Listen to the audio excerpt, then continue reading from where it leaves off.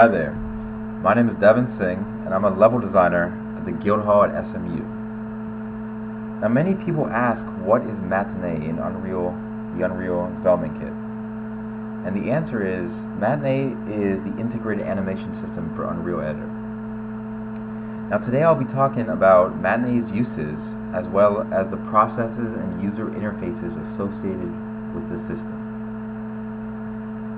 Now, Matinee can be used for movements, which include linear, loop-in, and rotational movement, light-in,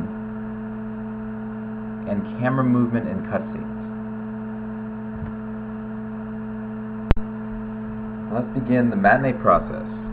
First, open the content browser, and we want to select a static mesh. So let's use this barrel right here. Select it, but the first thing you'll notice is it's not loaded. So click on this icon right here to load static mesh.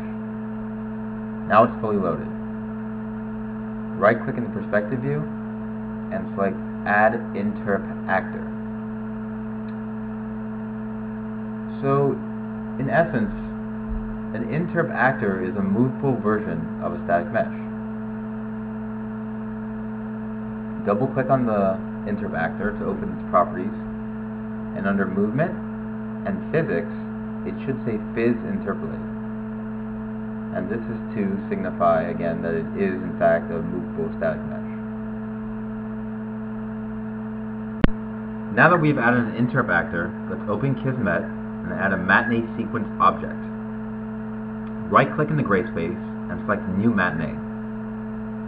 Now the Matinee sequence object contains three sides. The left side contains links to inputs, the right side contains links to outputs, and the bottom side contains links to variables.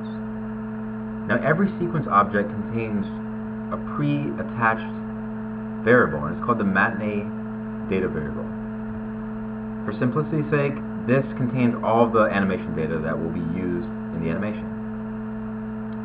One last thing to note is upon clicking any Matinee sequence object, its properties appear in the Properties window in the bottom left hand of Kismet.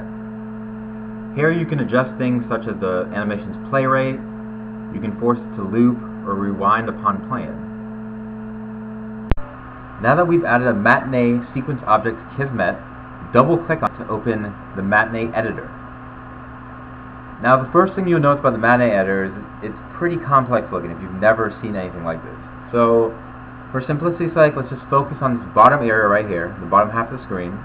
This is called the timeline.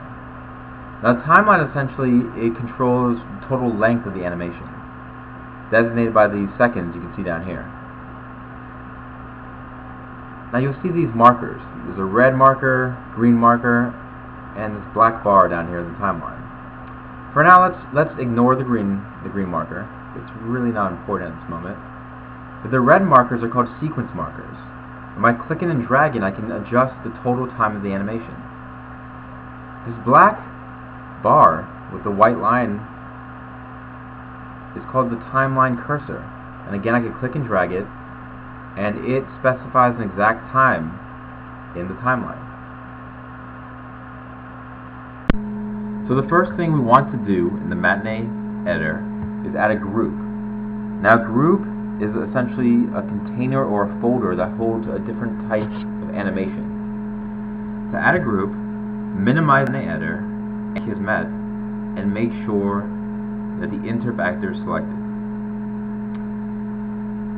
Once that's done, go back into the Matinee editor, right click in this left dark gray area, select Add New Empty Group, and then minimize the editor and go to Kismet, and you will see that you have a new variable. This new variable references the group that we just added. So this confirms that we've added a group correctly. Now that we have a group, which is essentially a container or a folder that holds different types of animations, let's add a track, which is that type of animation. So right click on the group, and you'll have a list of different tracks you can add. In this example, I'm going to add a new movement track. Therefore, my animation will be a movement. Now the next step is to add a key to the track. Now a key is a property value at a specific time in a track. More specifically, a key contains two values. The first being a time value, and the second being a property value. So first, let's assign the time value for this key. Head back to the perspective viewport and make sure that the Pennebaker is selected. I return to the Matinee editor and using the timeline cursor, specify the time value. Now, return to the perspective viewpoint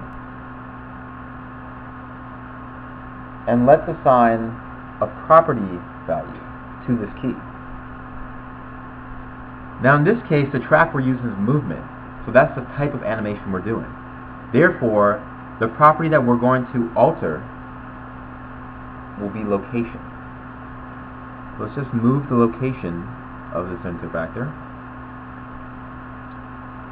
And now we've added a property value to this key. So head back to the editor. And the last step is to add the key. So in review, we've used the timeline cursor to specify a time value.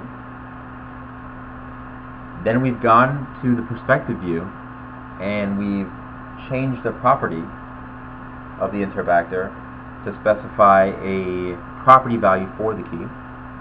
And now we're going back into the Matinee editor to actually add the key.